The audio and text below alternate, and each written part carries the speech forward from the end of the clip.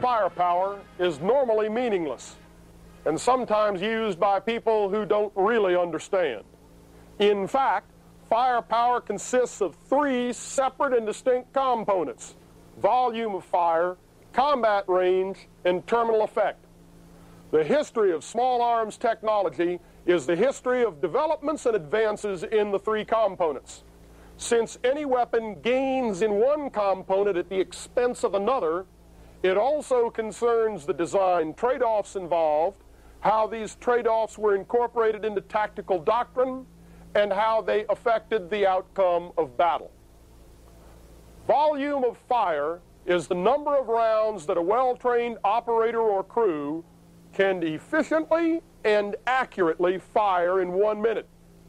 This includes sustaining the fire for some period of time and putting the rounds on target. In a manually operated weapon, the soldier is the primary limiting factor in volume of fire.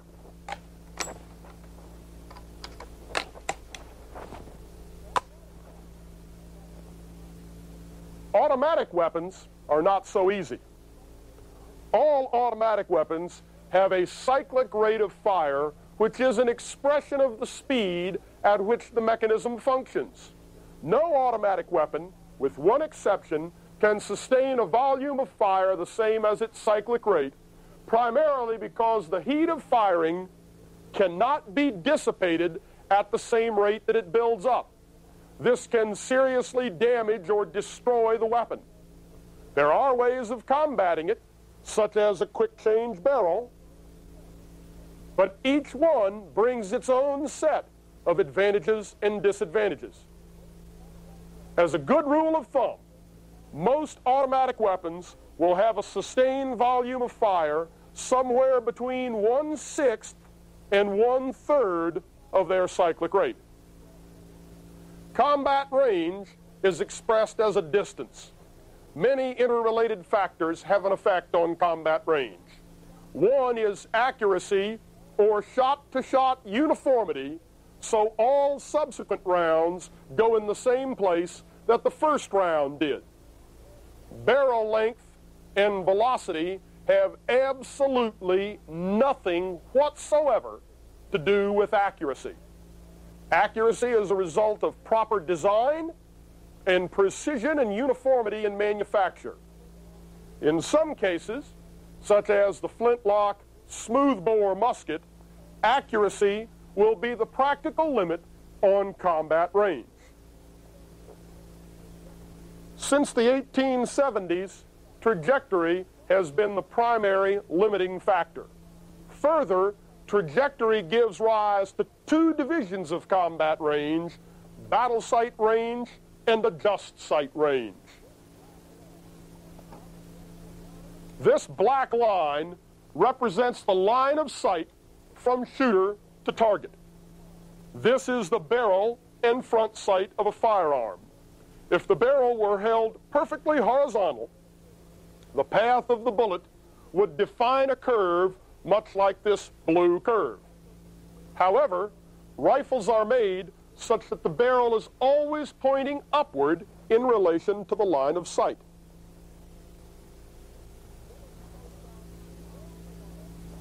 The bullet starts out below the line of sight, travels upward and crosses the line of sight on the ascending branch of the trajectory.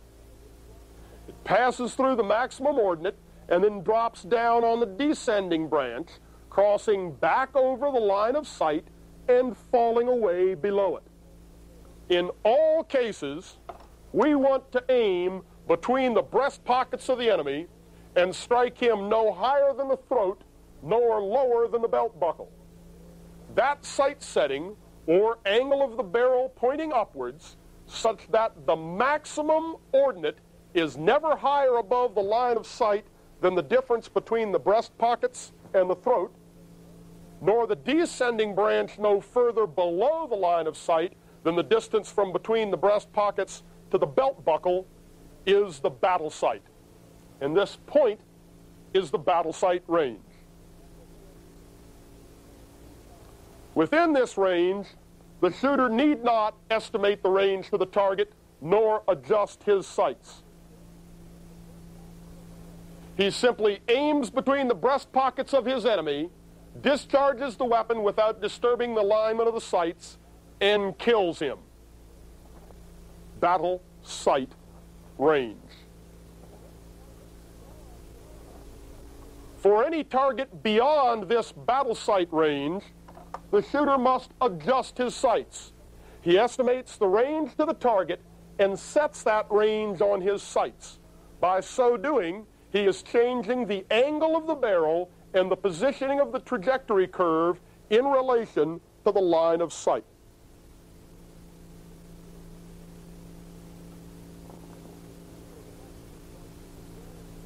If the shooter adjusts the sights for well beyond where his target actually is, the maximum ordinate may be so high above the line of sight that the bullet will go over the target at a closer range. Conversely, if the adjustment is well short of the actual range to the target,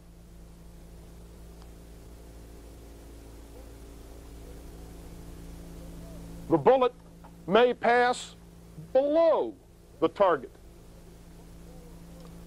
This trajectory is much more of a curve than people think.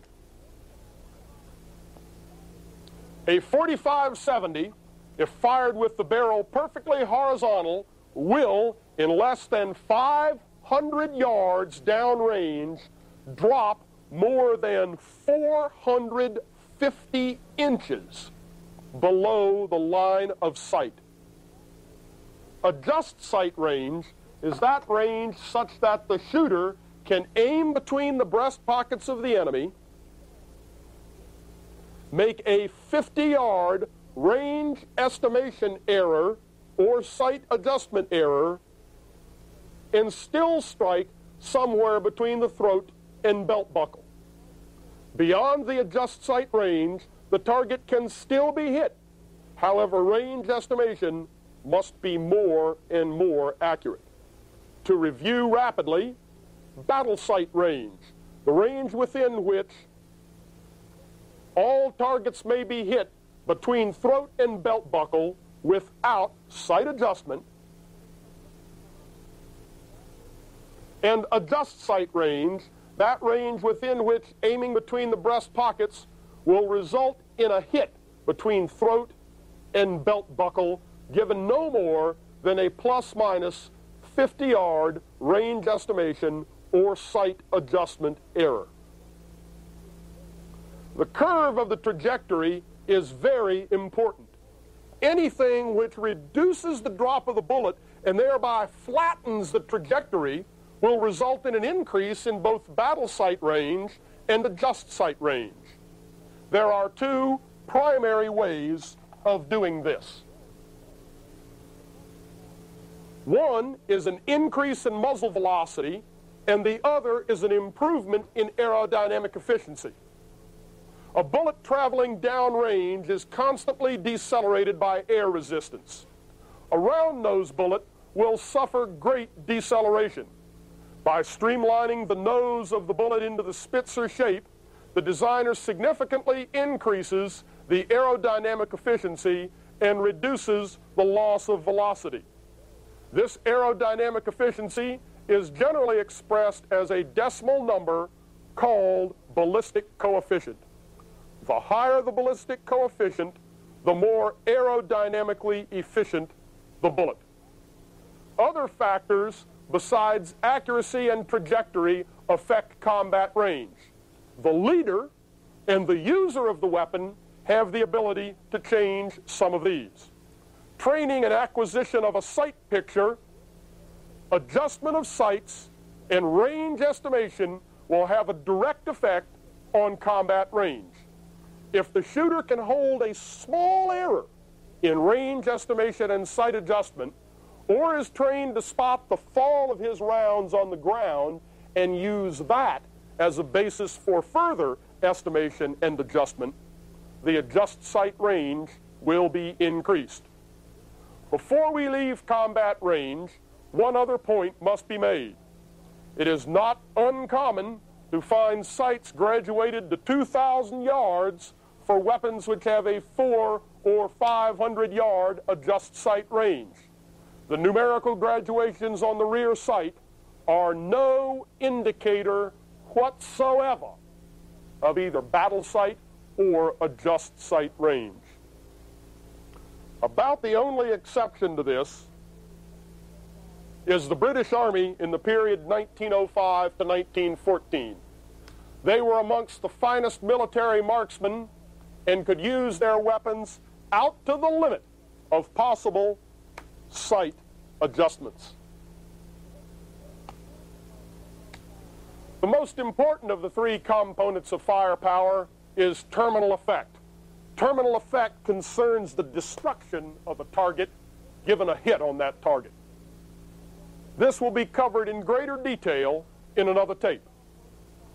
I urge you to keep the components of firepower constantly in mind. They are necessary for tracing the development of small arms. Further, every weapon cartridge combination has a unique blend of the three components of firepower.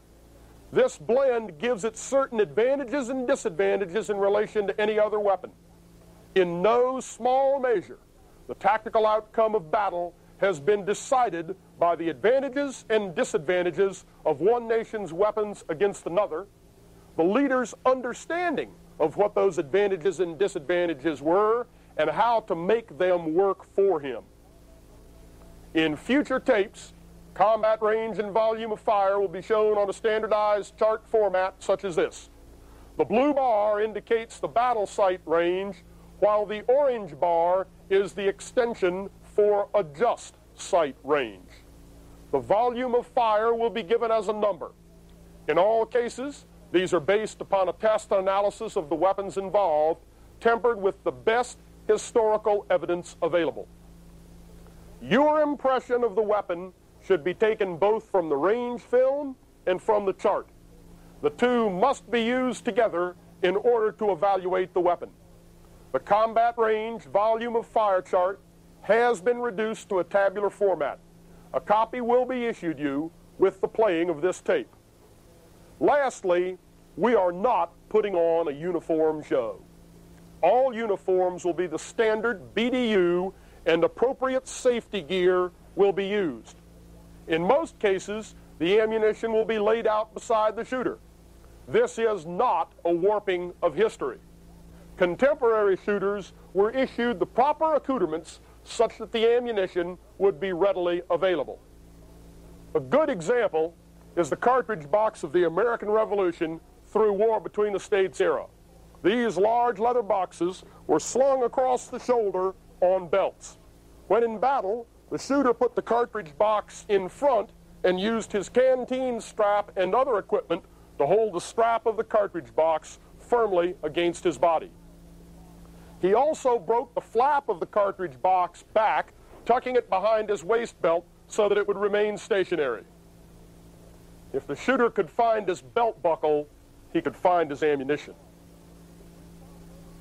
In sum, the three components of firepower are volume of fire, combat range with its two divisions, battle sight range and adjust sight range, and terminal effect.